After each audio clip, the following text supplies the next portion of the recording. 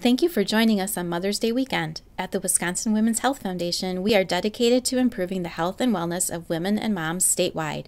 Seeing as that it's Mother's Day weekend, we decided to ask some local experts what they think about the importance of women's health.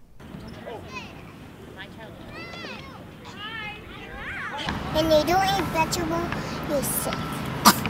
It means you have to take care of yourself. Why do you need your mom to be healthy? Because she does so much for me. And she helps me when I get hurt and when I get sick. Because I want my mom to be alive and drive. I want my mom to be healthy.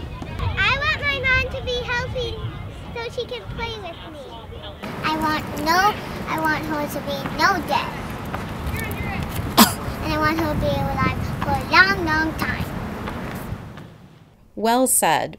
We want all those same things for Wisconsin women too, and we are spreading that message statewide. Here's Tammy, a nurse who teaches our Grapevine women's health classes in her rural community. They have all been very well received. The women don't have access in rural communities to all of the resources that you do in a larger urban area, and it's wonderful to have this small group opportunity to ask questions and to really learn more about healthcare. We empower women with information to make healthy choices that are realistic for them. We focus on issues affecting Wisconsin women and issues that impact women differently than men. We provide services and education to over 8,000 women each year. For example, our staff meet with women postpartum in their homes to help them quit smoking and stay smoke-free. My name is Callie, and I have 3 children, 16, 11, and then my daughter is 13 months. And my quit date is August 13th, 2013. I initially started smoking when I was like 12 years old. Everybody smokes.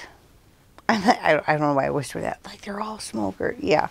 My father smoked, and I think so I grew up with that. But, like, there's 6 of us, brothers and sisters, 4 smoke. I clicked with Nicole right away. And the fact that I was just really, really comfortable with her. So it was nice to be able to trust her and work with her and not feel judged, feel very supported. And I think for this program, I think that's huge, the way you guys have somebody in place so much, especially in the beginning, because that's when it is hard. And she was instrumental in me quitting. So I think the biggest thing, regardless of the struggle or the good, the bad, every day I felt empowered. We've had the privilege to serve over 16,000 women who, like Callie, received help quitting smoking through our First Breath program. We've also had the privilege of helping hundreds of women each year who need financial assistance or help accessing breast health services. Breast cancer is still far too common, but we're working to help women cope with diagnosis and treatment. We are so grateful for the support we've received from you over the last 17 years. Your generosity on Mother's Day and throughout the year allows this important work to continue. Like our president and founder, Sue Ann, always says, it all begins with a healthy woman. Thanks again for your support and happy Mother's Day.